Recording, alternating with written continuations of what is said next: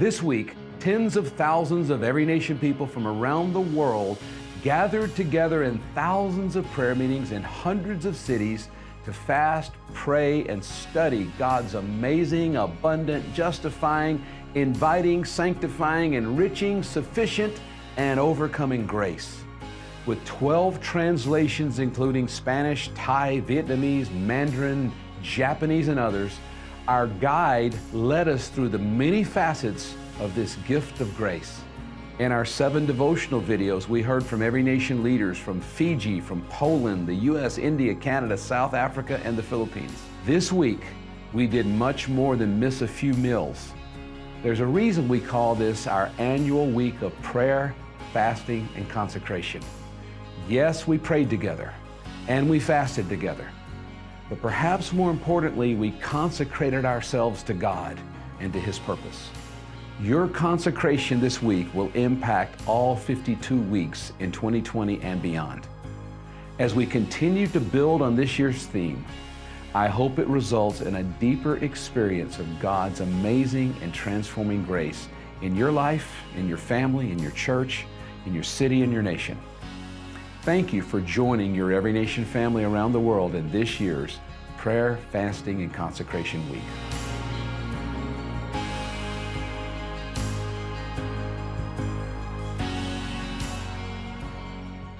Wow. Y'all look amazing. All 10,000 of you. Wow, that is awesome. And yeah, I see you way up there. This open air arena is just gorgeous. The weather is beautiful. Even there's these apple trees over here. If y'all guys over here, ladies, if y'all just get hungry, just pull that apple off and you can start eating this morning. Nice little orange grove running over here. That's wonderful. And the sound system, wow. The sound system blew my mind. The drums, whoo, just rattled my chest this morning. And yeah. Oh, hey, Robert. How you doing? Oh, you are looking mighty muscular today, Robert. Thank you. I'll take that note. Ooh, that's weird. Okay, just read this note that Pastor Robert gave me. Pastor Brent, just wanted you to know that during the offering this morning, we took up enough money to pay off the entire mortgage payment for our new building. What? Wow. Thank you. And Bill Gates is here? Oh, good, Bill. Yes, over there. Thank you for that generous contribution. That is wonderful. And oh, it's just y'all. And it's just me. Well, I wanted to do that this morning because I think that I had this planned a long time ago, like earlier this week before we had all this, and it just means so much more now in light of our technical situation that we've been in. But I want to use that this morning to set up a little bit of a analogy, if you will, between God's grace. Just a topic today that we've been talking about, we've been praying about this week. We'll be into for the next few weeks here, God's grace, to give us some clarity, maybe use that as an illustration of God's amazing grace. Particularly today, we're going to talk about His justifying grace. But before I get into that, I just want to mention a couple of things real quickly. First of all, this week we spent some time with some staff development with a good friend of ours in this ministry who came up from Tallahassee. He's an elder at Pastor Adrian's church, at our Every Nation Church, Engaged Church, Tallahassee. Many of you know Pastor Adrian. He's preached here before. He's been here for our campus conference. He's been here for our arena before. And Dr. Mike Zoda is one of his elders there, also in family counseling and therapy, and he has been doing that for 31 plus years. So he was up here this week. We planned this months ago that he would work with our staff this week, and it has been a phenomenal time with him. So Dr. Mike Zoda is here. If you would just welcome him from In Focus. He knows all about us, and he loves this church. So that's good news. He spent a lot of time with almost all of our staff, some spouses, and just an amazing time of God's grace really in our life. I believe God's perfect timing that he was here this week as well. And then secondly, I'm excited. I mentioned to you last week that I had some really exciting news that I was going to wait to share with you this Sunday. And I'm excited to be able to do that this morning. So we'll be hiring an executive director who will be starting on the 1st of February here with us at In Focus Church. And many of you know him. It is Joshua Maxwell, and this is Josh and his family. As I said before, Josh and his sorority. So he is the house dad. But we are so super excited about Josh. He and his family, Angelica, his wife, their kids have been here for many, many years, served in many capacities. He's also leads our production team here, which was doing a lot of work since early this morning. We will get a lot of that figured out over the next 24 to 48 hours, hopefully. But I appreciate all of them, Scott, Kyle, CJ, all those who were here earlier, Caleb, and all the worship team that was here that didn't actually get to participate. All of them doing up. They had a portable summer camp set up in the first service because we had no sound. So it was awesome. It was like we were at summer camp, except it was January and inside a building. So it wasn't quite like that, but somewhat like that. But all of that to say, we're excited about him being a part of our staff. He's always been a part of this spiritual family for a long time, but it will be great to be able to work alongside him. So now let's move into this morning's message. I want to just mention about the AR, VR thing that I was talking about. For those of you who don't know, maybe you're not very tech savvy, AR just means really augmented reality. VR means virtual reality.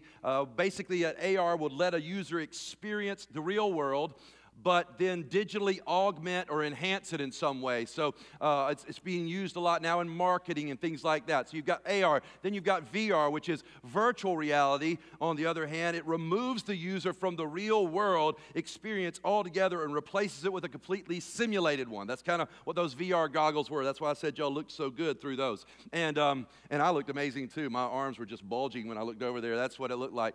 I want to share with you a little story. This past summer, we were in Orlando for the Every Nation World Conference, which was just a phenomenal time. I know many of you got to go as well. But we took one afternoon, myself, Pastor Adrian from our Every Nation Church in Tallahassee, Pastor Andy King, which some of you know from our Every Nation Church in Marietta, Atlanta, and then his son, I think he's about 10 years old, Graham. My son was there, Josiah.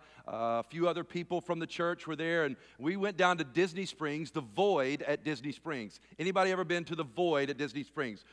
One person. Okay. What do you people do? I see your Instagrams. Half of you are at Orlando more than you're here. No, it may not be that bad. So maybe you've just never been to the Void at Disney Springs. All right, the Void at Disney Springs has this VR experience, and this particular one that we went to was called Star Wars: Secrets of the Empire. Now, we put on the goggles just like that. We had vests, we had guns, and when we put on the goggles, immediately we all looked like stormtroopers. Like I'm looking over at Josiah, and he's this tall stormtrooper, and I'm looking over at Graham, which is Andy's son, who's about this tall, and he's like a mini stormtrooper. I was like, oh, that's cute. You're not going to be able to help us at all. So, but anyway, so we all look like stormtroopers, and I don't want to spoil it for you, but I am going to spoil it for you because you guys don't do anything it doesn't sound like. And so you don't have to worry about it. You're never going there. But if you go in and you go through this whole thing, I'm like going through the lava fields, and it's like it's hot, and I'm like, I really feel like I'm in a volcano right now. And then you're shooting things and all these monsters, and you get to the end, and Darth Vader shows up. Now, it's pretty freaky. Like, it's real. And I'm like, I'm my blaster. I'm just like unloading on Darth Vader. And Matt Bricato's over there, and he's like a big, he's a big stormtrooper. And he's unloading. And we're just like, nothing's changing. He's just like coming towards us. He's not stopping. I'm like, shoot him. We're just going into it. And then I look over to my right, and I see this stormtrooper over here in the corner like this. And your first inclination is, oh, Graham is freaking out. Like he's 10, he's about to die over there. It was Andy, his dad. I'm like, King, what are you doing? He's like, I'm making myself small. Like it doesn't matter if he gets over here, he's going to impale you with his lightsaber. Get up and shoot the guy. So we did get him, but I think we had some help from another Jedi that showed up or something like that. I don't remember completely. But the reality was, once we took the goggles off, of the problem with AR and VR, once you take the goggles off, because this is just kind of our newfound iteration of escapism here in our world, you realize that you're still yourself. Like I'm not a stormtrooper, and I'm still in the world that I was always been in, and nothing's changed, and it's unaugmented, and it's real, and it's just as ugly as it was before I put the goggles on. So, what if there was something, a story with real world-changing power that could augment both our current reality and change our eternal reality, not just in your perception, but for everyone in truth? And there is a story like that. If you have your Bible with you today, I want you to turn to Titus chapter 3, verse 3 through 7. If you're following along on the YouVersion app, you can find it in the events portion of that app. It'll also be up on the screen as we go through the message throughout this morning. We're going to unpack today God's Word, and I want us to look at the implications of God's Word and what it means for us today so that we can live according to His Word. How many of you know that reading God's Word does not actually change you until you begin to apply it by the power of the Holy Spirit in your life, begin to do God's Word? We're not just to be those that hear God's Word, we're supposed to be those that do God's Word. So as we imply today, as we look at the implications that God is speaking to us through His Word, we also now have to apply it to our lives. So let's look at verse 3, starting there. For we ourselves were once foolish, disobedient, led astray, slaves to various passions and pleasures, passing our days in malice and envy, hated by others and hating one another. But when the goodness and loving kindness of God our Savior appeared, He saved us, not because of works done by us in righteousness, but according to His own mercy, by the washing of regeneration and renewal of the Holy Spirit. Verse 6, whom He poured out on us richly through Jesus Christ our Savior, so that being justified by His grace, we might become heirs according to the hope of eternal life. God, we pray that You would bless Your Word today as we apply it to our lives. Change us from the inside out. So this passage starts off in verse 3, right? Foolish, disobedient, led astray, slaves to various passions and pleasures, malice, envy, hating others and being hated by others. It is generally describing what we were all like before we got saved, right? It's not comprehensive. It's not exhaustive list, right? And all my sinners said, oh, come on. She should have said, I know that's right, because there's some stuff I've done that ain't on that list. There's a lot of things that are not here. It's not an exhaustive, comprehensive list. It's just to get a good start or a bad start, whichever you want to look at it. It's to get a start on what our lives were like before we met the grace of God. Paul is reminding Titus of this. Remember what your former life was like. Why? Because he knows what we need to know today as we look at this is that an eyeful of what we were like before God's grace helps us see grace more clearly right now. An eyeful of what we were like before God's grace invaded our life and changed us helps us to see how we can be empowered to live in God's grace right now. And this is exactly what Paul was doing for Titus. And he goes and he says, here's the list. At one time, you too were foolish, which means that you were without spiritual understanding. At one time, you didn't know this. At one time, you didn't understand what Jesus had done. At one time, you were lost without an answer. So just remember that. At one time, you were foolish. Then he goes on to say, next on the list, you were disobedient, which that is directed towards God. Who are we ultimately, said this last week, who are we ultimately sinning against? Who are we ultimately disobeying when we don't live according to God's word? Yes, we hurt other people, but ultimately we are disobeying our Creator, the one who has given us life. So that is disobedient. You didn't listen to God. And then he goes on to say, so therefore you were deceived. The Greek word for deceive suggests a false guide leading us astray. So we disobey God, and then guess what happens? We get deceived. If you're going to disobey God, I can assure you of one thing. You will begin to walk in deception. You will be led astray by a false guide. Not the real God, but a false God and a false guide. Then he goes on to say, Paul gives a metaphor, if you will, of slavery to illustrate your former bondage, he said, to passions and pleasures. You were once in slavery to these things. Again, as one commentator says, only the freed man can appreciate to the full the abjectness of his former state of slavery. Said another way, maybe a little bit easier, is once you have been in slavery, you realize when you've been set free how much you've been set free from. And that's what he's saying. If you will remember your former way of life, when you were in bondage to all these things, if you remember what your life used to be like, then you can walk in the power of God's grace today, because he has the power to get you through whatever you're going through. And this is the power that we see. Then he goes on and says, the words, we lived in malice and envy. What is that doing? It's reflecting essentially our antisocial nature of our former life. We weren't nice people. In our heart, it says that our desire, basically what it's saying is he's emphasizing you had a desire to do evil, malice and envy. And as you go through the Old Testament again and again, you'll see things like God saying they didn't even think a good thought. They couldn't even think a good thought. Everything they thought about was evil. And this is where we led to when we live apart from Christ and his grace. Then it goes on saying how easily this culminates with being hated and hating, showing us how very simple it is to find ourselves treating one another this way and being treated this way when we are not living according to God and his word. So if you're a Christian in here this morning, here's what I want you to do. I want you to think back on what your life was like before the grace of God invaded your heart, invaded your mind, invaded your life, before Christ saved you. This is another way to remember correctly what God has done, the grace of God in your life. Because look, it can be discouraging.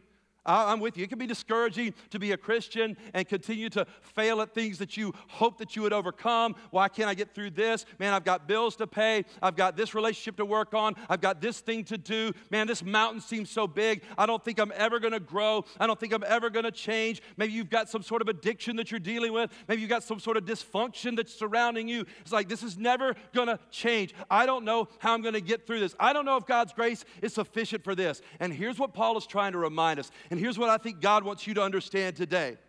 Because honesty compels us to admit that it's difficult to get through this life, a life in a world that is enslaved, if you will, by sin. But here's what you need to know. God's already saved you from more than what is in front of you. Hello? God has already saved you from more than what's in front of you. I don't care what's in front of you. What has he saved you from? Death. So no matter what you may face in this life, if he has brought you from death to life, if he has freed you from the power of sin over your life, he has what? He has saved you from more than what's in front of you right now. And you could trust that the same grace that saved you is the same grace that will sustain you, and it's the same grace that will get you through whatever you may be facing today. It's the grace of God. Now, if you're here today and this is how God's grace augments your life in Christ. This is a augmented reality, but it's a real one in Christ. If you're here today and you say, well, listen, I'm not a Christian, and I'm just kind of here, I'm visiting, or I'm with a friend, and I'm not really sure about all of this Jesus stuff, and I'm not really sure about all of this, if this is for me, here's what you might be thinking. You think, wow, I'm looking at this list. This is what these Christians think about us. They think we're some jacked up people. But first of all, let me just tell you that we're all jacked up people that all need the grace of God. And here's the other thing that I want you to understand, because Scripture teaches us a different way to look at everyone. In fact, the Bible story, the gospel story, gives us more reason to respect all people and treat them with dignity and deference than any other story out there. And here's why. Because Genesis 1 says that we were all made in the image of God. And so we are to image, if you will, image God wherever we go and whoever we might be with, so that we can give respect and deference to those who are made in the image of God, even if they're not following God, because we want them to be a part of God's family. We would love them and extend the same grace to them that has been extended to us by God. Not something that they earned, just like we didn't earn it, but because we have been changed by the power of God's grace. And so here's the other thing that I want you to understand. If you are in here today and you're not a believer in Jesus Christ, here's what you need to understand. That list doesn't make you a sinner. The list of things that you have done doesn't make you a sinner. The Bible says in Romans that we are all sinned and fall short of the glory of God. So we sin because we are sinners. That's what happens. It's a result of the fall of man because of Adam and Eve's disobedience, and now corruption is still at work today around us, and that's why grace is so amazing. Let's move on to verse 4. But when the goodness and loving kindness of God our Savior appeared. See, there's the contrast. What? Verse 3 of what we used to be, and now it's connected by one of the biggest buts in the Bible. I never get tired of saying that. Somebody said, did he know he just said big butt? Yes, it's the biggest butt in there. This is what happens. You have all of this stuff. This is what you used to be like. And then there is that conjunction. But the grace of God. But the power of God. But God comes in and He changes our reality. And here's where we see it. He says God's amazing grace is rooted in the appearing of Jesus.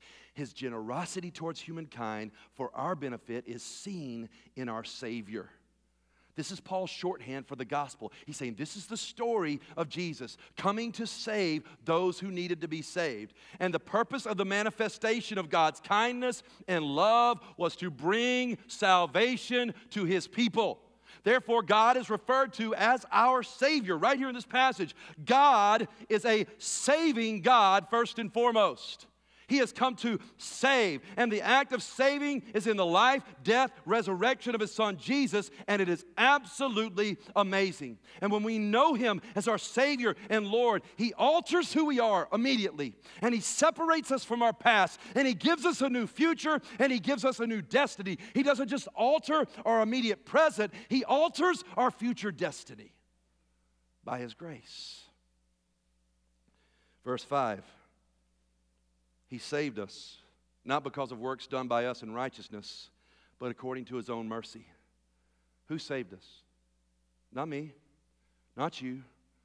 He saved us. People cannot save themselves. Oh, but we're going to try. But we do not save ourselves. That's why the Scripture says all the way back in Psalm 68:20, our God is a God who saves. He is a saving God. He is God, our Savior. So repentance and faith, which is what is needed in order to be saved, is enabled. It's enabled response to God's grace by God's grace. And we realize this so that we don't become prideful. It's nothing that I did to make this a reality.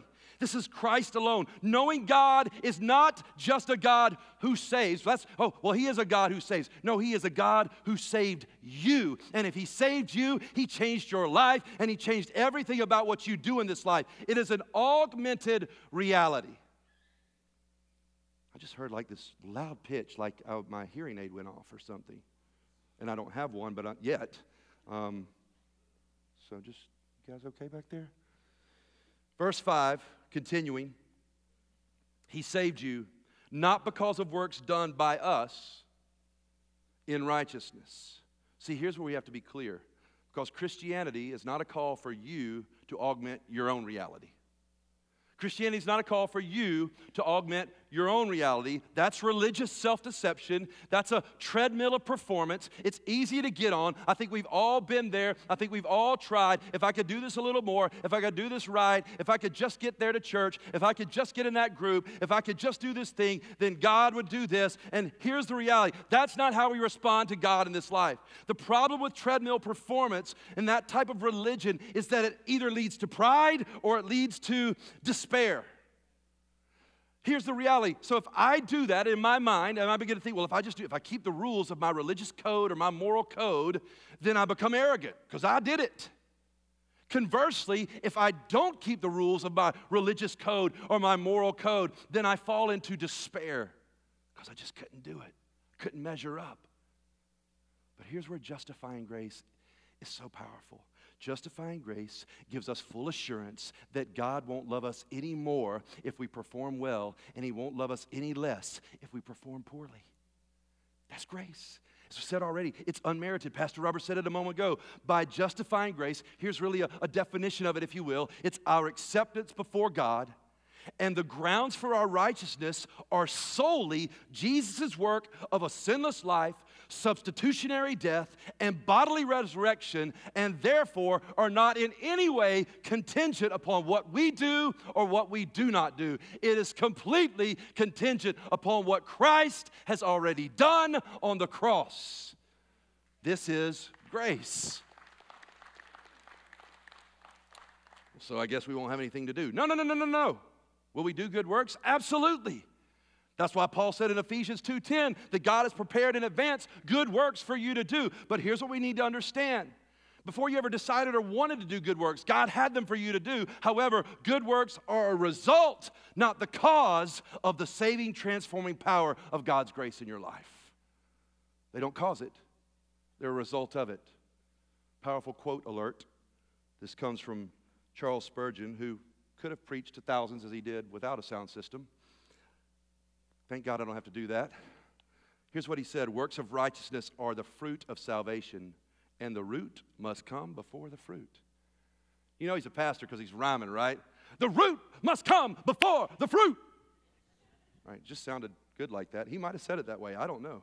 The Lord saves his people out of clear, unmixed, undiluted mercy and grace, and for no other reason.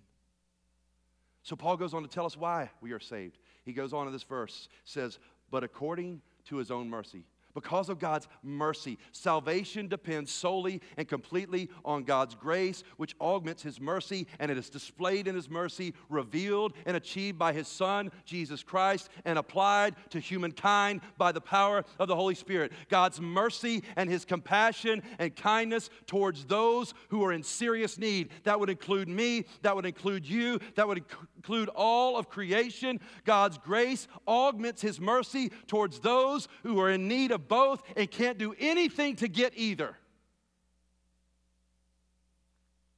And he goes on to say, by the washing of regeneration and renewal of the Holy Spirit. Regeneration is really just a technical term for being born again or becoming a Christian. It's the act of God on a spiritually dead human to what? Bring about a newness of life, a resurrection, if you will. That's why when you go through water baptism, the pastor will typically say, buried with Christ in his death, raised to a newness of life. There's a regeneration that takes part because of the power of the Holy Spirit. It's an act of God to bring a spiritually dead person, not a bad person that needs to be made good. No, a dead person that needs to be made alive again. And it indicates the washing, which is an activity of the Holy Spirit. And this washing involves rebirth and it involves renewal. A new creation that's starting from the inside out. And here's what that means for us today. And this is such good news. It should bring you such joy and comfort. You're not just forgiven for what you've done. You've been clean from what's been done to you. And this is good news. That should make all of us, no matter where we've come from or what we've been through, feel incredibly what? Brand new, because that's what's happening. That's the term, right? Being born again, made brand new, rebirth, renewal. I'm being forgiven for what I've done, and I'm being clean from what's been done to me. On a macro spiritual level, that's amazing because God is seeing me through Christ's righteousness. And even from a micro practical level, no matter what anybody may have done to you in this life that you think you can't get past or that you can't think that you can't get through, God's grace is more than sufficient for that, and he will make you new. Man, if God really does this, if he changes us at the core of our being from the inside out, then this is amazing. We are made right, we're saved, we're washed, and we're given the Spirit to be different, not just feel different. And this is very important in a world that puts more emphasis on emotions than maybe we should at times, and they're valid. We've been talking about them here. God gave them to us, but they are not what we worship. We worship God first and foremost. And so the reality is, here's the cool thing, the work of the Holy Spirit, because of the grace and mercy of God, is so that I would be altogether different from the inside out, and that will actually make me feel much better.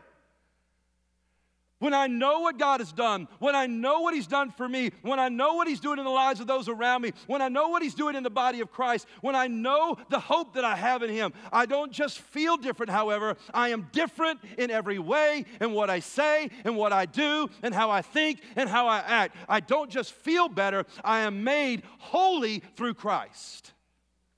And of course, yeah, at the end of the day, I'm going to feel a lot better because of that.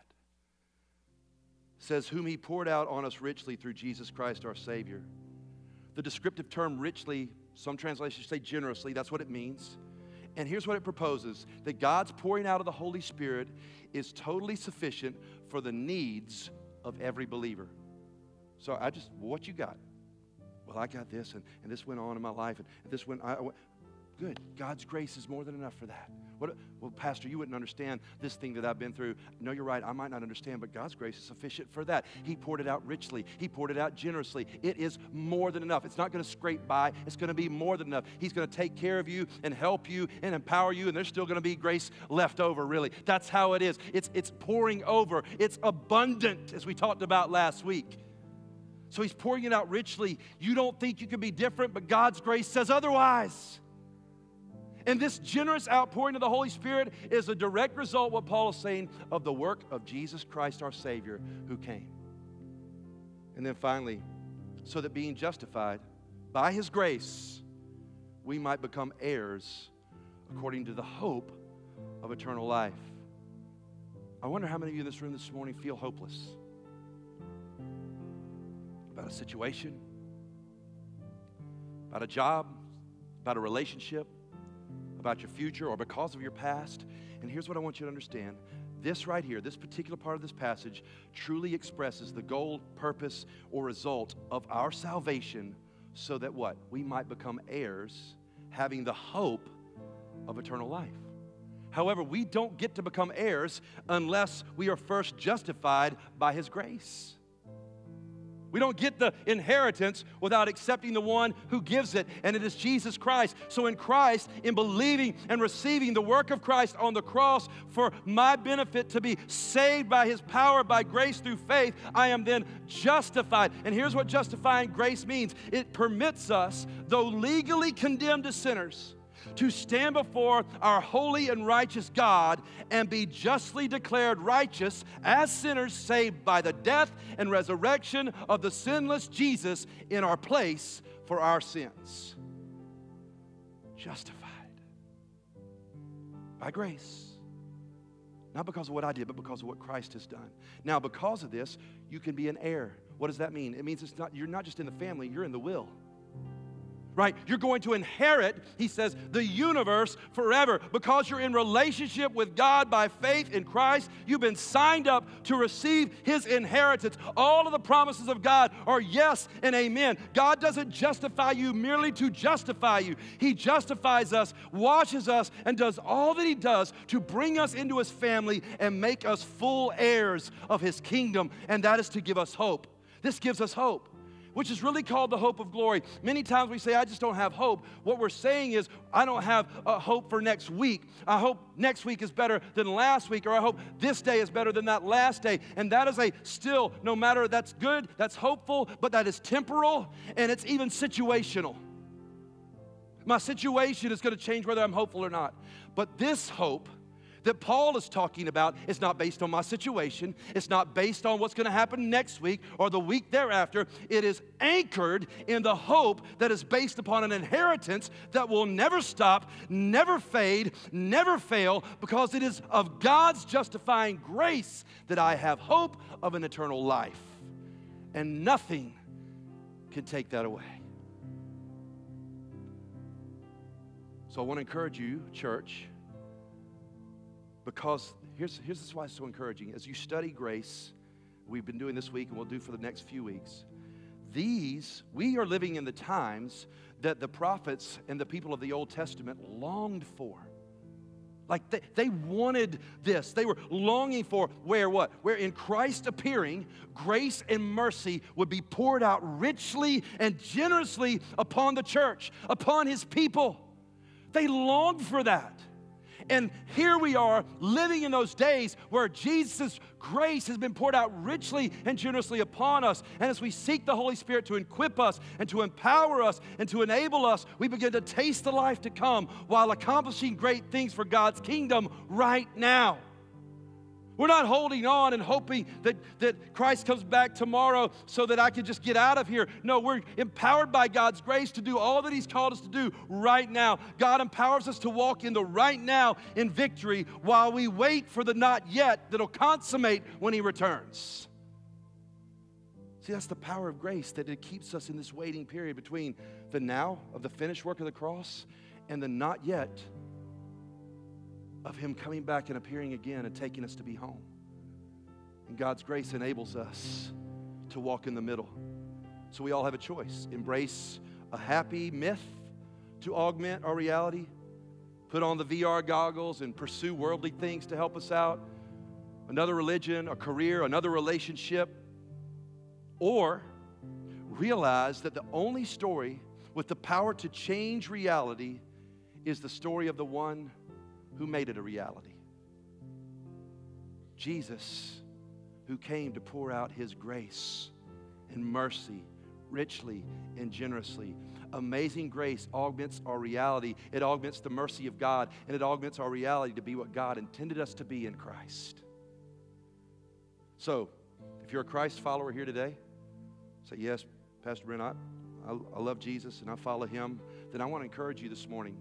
As we sing this last song about grace before we walk out, I want you to look back and remember where God has taken you from and where He's brought you to. I promise you, if you'll, I want to look back, I want to recall what I was like in my former life, and then I want to recall, remember we said this last week, whatever leads to worship and the sense of God's goodness, not to what leads to shame or condemnation, don't go there, but recall what Christ has done for you, recall your salvation, let the joy of your salvation that Scripture talks about flood your soul today. Let the reality of what God has done augment your life in this world right now. Remember that you're an heir, remember that you're a son, a daughter of the King of Kings, and that you have a hope of glory eternally. The infinite power of your eternal inheritance changes your perspective. God's justifying grace should augment your reality now because it's already changed your destiny in the future. If you're still here trying to figure it out, not so sure, this is all new to you, or you just don't believe it's true for you, maybe for you guys, but not for me. Well, AR and VR are fun diversions. Nothing necessarily inherently wrong with it. But it does show us something about ourselves, I believe. As does a lot of the things that we're chasing. It shows us that we really want reality to be different and better than it is. I want you to push into that. Why is that? Because I think at the core, if we're all honest, the core of our being, we know that the world we live in should be different and could be different, better than it is. And the promise of tech and other things in this world is that they'll make it happen. And they might make things a little bit better, but there's only one story, as we've talked about today, with the power to change your now and your forever. And it's the amazing grace of Christ's mercy. That's the story. God's justifying grace, which alters your present and your future forever, because God's loving kindness was poured out upon us generously when Christ appeared. I want His grace to wash over you today in a very real way. I want 2020 to be a year of grace for us, church. Walking in it, extending it, receiving it from God and giving it to others. That's the only way that we can be the people that God's called us to be, by His amazing grace. So would you join me in prayer right now as we close in worship?